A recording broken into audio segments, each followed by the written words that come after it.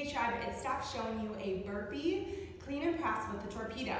So for this one, we have both hands on the torpedo. We come down into a regular burpee in that plank, down, out, keep that strong core here. Feet jump in. Now notice when I jump in, I'm basically jumping into a squat or deadlift position. So I'm not here and I'm not super wide either. So my feet are about in a deadlift, then I go into that clean press overhead. So it's down, out, in, clean and press. So you might have to go a little bit heavier on the weight to really get that clean motion and then overhead press. So it's not just a squat and a press, it's getting that clean where your palms come in, flip, and then press.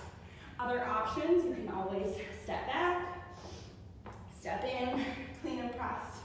You could also step one foot back, in, clean and press, alternating sides.